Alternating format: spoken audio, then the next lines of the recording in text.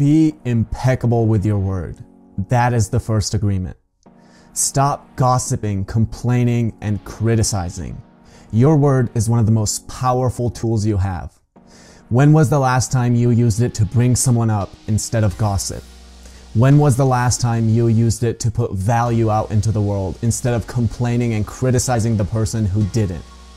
Practice being impeccable with your word.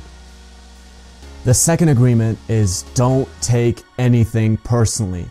Imagine a person who hates books watches one of my videos.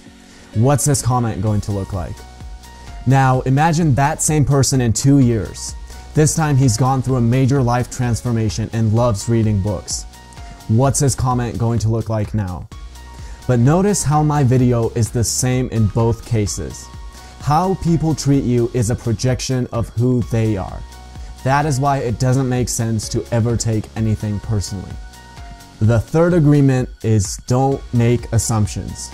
If you're in a leadership position, you will lose all respect when something doesn't get done the way it's supposed to, and instead of having the courage and skill to communicate, you just assume things and start treating people like trash.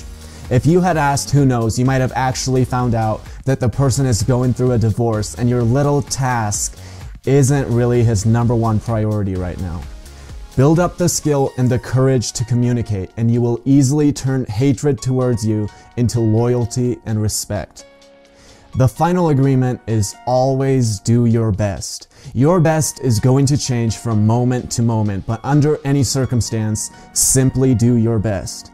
Nobody abuses us more than we abuse ourselves, but if we simply do our best, we can avoid all the unnecessary self-judgment, self-abuse, and regret.